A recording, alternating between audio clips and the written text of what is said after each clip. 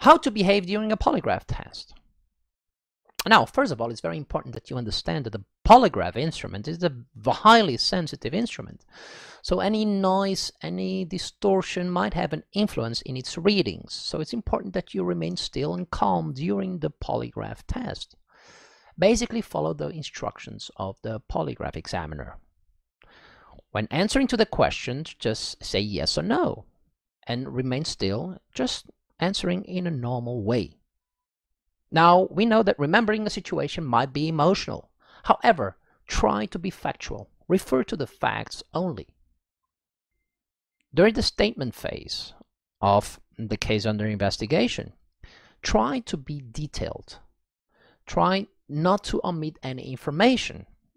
Omission of information might have negative consequences during the polygraph test, as the polygraph is an excellent opportunity to show and to prove your innocence. Help the polygraphist help you. So, how to behave? Follow the instructions. Be factual. And be honest. Okay, I hope this answered your question.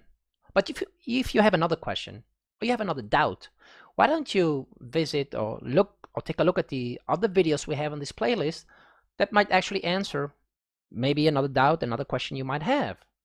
And if not, if you can't find the answer to your question, please send us an email and we will reply to you as soon as we can. Just a little message before you go and watch some other video.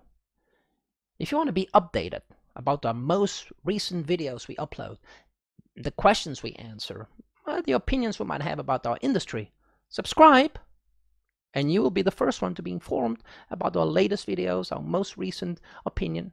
Subscribe. Have you? Okay. Don't lie to me. Don't lie to me. Should I take out the polygraph? Oh, okay.